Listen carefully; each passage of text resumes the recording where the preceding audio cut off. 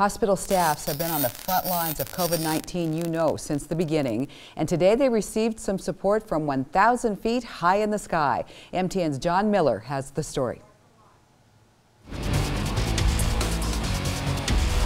Today, if you looked up into the sky at about 1:20 p.m., you might have noticed the 120th Airlift Wing out of Great Falls.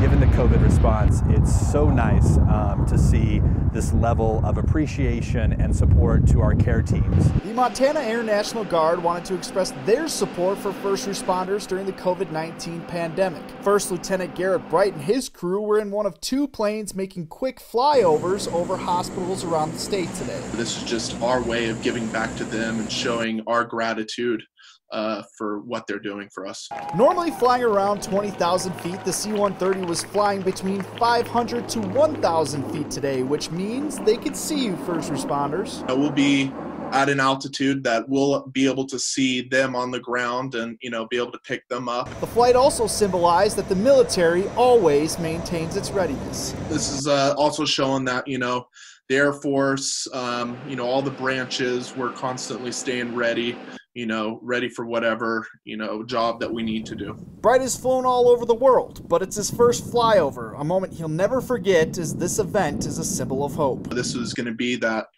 kind of spark of light, looking back upon this time, I'll be able to always remember this flight for the rest of my life. Bright didn't want to leave our conversation without saying one last thing. Just a huge thank you to those first responders, and, keep doing the good work, and we're all here rooting for you guys.